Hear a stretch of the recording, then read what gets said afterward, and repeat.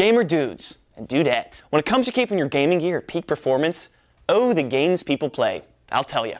Really, a lot of you game assassins seem to think that skill alone is going to get you into the victory lane as you go leaping from level to level, room to room, and world to world with little or no effort. Oh, Planet Rangers. You want to know a dirty little secret? Yeah, huh? Do ya? Do ya? You're not going to get there if your gear's all crapped up with gamer gunk, dust, chip dip, greasy, sticky, slimy game residue. It's a fact. Dirty gear doesn't perform as well as clean gear, and may even crash and burn. Oh no! You can't do it dirty. You gotta do it clean. And here's how. This stuff, right here, this stuff, this is the good stuff, the right stuff, the dust-off stuff. The only stuff you should use to clean your gear. First, because it works, duh. Second, because when used properly, it's completely safe. And third, because it's the best stuff out there, according to experts, like me. Let's get cleaning. Now, the keyboard. Grab it sideways, kind of like you're going to play an accordion. Grab your dust-off gaming gear duster from your gaming kit, and holding the can upright, spray in short bursts as you work your way around all those nooks and crannies. Oh man, just look at all that crap flying out of there. There must have been an entire bowl of cereal down in there, and enough skin fragments to clone yourself. When you're done spraying, take a swab for the tiny places, and then take this dust-off gaming gear wipe and wipe off the top, the front, the back, and the sides so you kill all those nasty germs. Kill them all! Finish him! Keyboard is done, baby. Now the mouse. Same drill as the keyboard.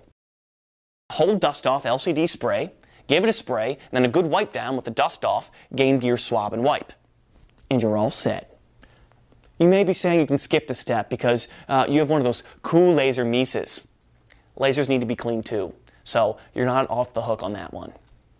Next, we move on to the screen. For this step, we've especially formulated dust-off screen spray and dust-off chamois. And let me tell you folks, it is not a paper towel and window cleaner. It is not that. It's totally safe for the screen and for you. You spray it on like this, wipe it off like this, and you're all set. Oh, and you can spray on the acrylic parts too, so they're nice and shiny. Mom would be so proud. Now, for the scary part, the computer!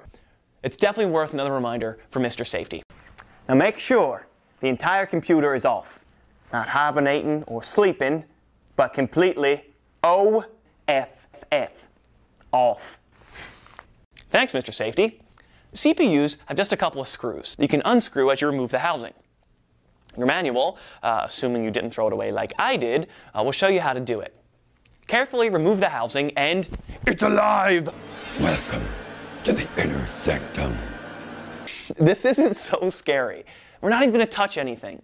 Grab your dust-off gaming duster and blowing from the inside out, very important, inside out, spray the fan.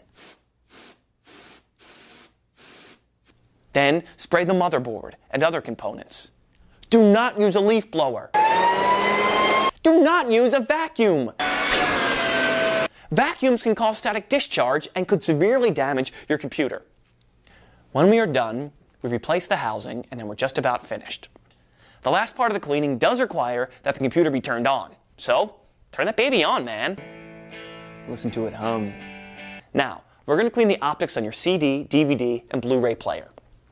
Using the specially formulated dust-off cleaning disc, open the tray, slide it in, and follow the audio instructions. If you listen closely, you can hear giggling coming from the player. It's so happy to be cleaned. That's it, ladies and Terminators. So remember, before you get your game on, get your clean on with dust-off. Keep it clean, keep it new, keep it dust-off for gaming.